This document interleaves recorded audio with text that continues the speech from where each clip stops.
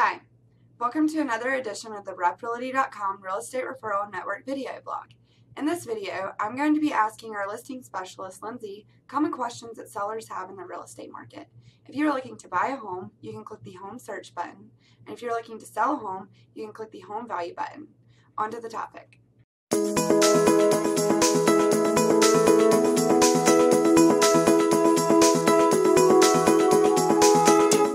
Hi, welcome back. Here we have our listing specialist, Lindsay, who's going to answer a few questions for us.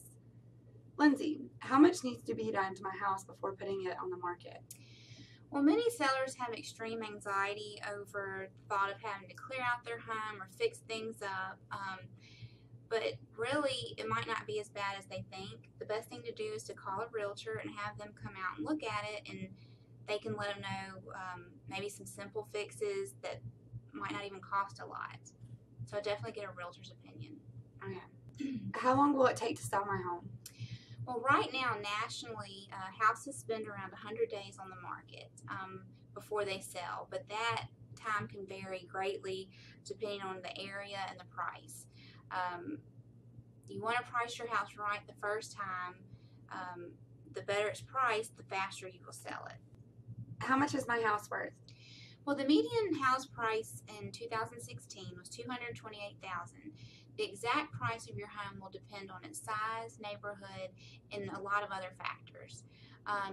Sellers seem to compare their houses to the most expensive sale in their neighborhood. Well, what they really need to do is compare it to similar houses in square footage, and that's where a realtor can help you with a comparative market analysis. And that way you can get the price right, and if you price your house right, then you're going to sell it a lot quicker. What is the agent's commission? Well, commission rates can vary, but typically it's 6% of a home sales price, and that's usually split with the buyer's agent.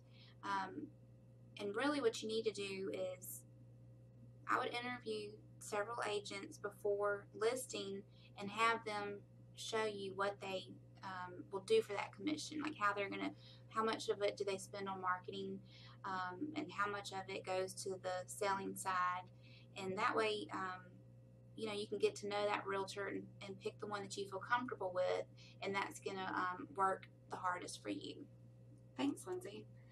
There you have some answers to some of the most common questions asked by sellers. If you have any additional questions, please give us a call and we would love to assist you. Have a great day.